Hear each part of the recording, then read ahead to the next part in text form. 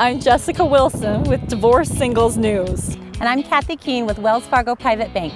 So I came to the Women's Business Center because I was looking for answers. They told me about the Utah Microloan Fund, SCORE, SBA, the SBDC centers, ELP, NOW. They were wonderful.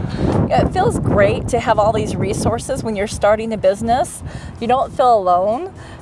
They're well networked to tell you who to talk to. They've got great resources there, and I feel really empowered that I can succeed. We launched in January. We're growing our readership. We've had a 250% month over month in readership.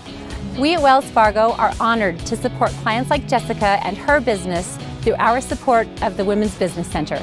This is me, and because of the Women's Business Center, I have the opportunity to help divorced men and women learn from the past, let go, live in the now, and have hope to love again through great content and interacting with wonderful people.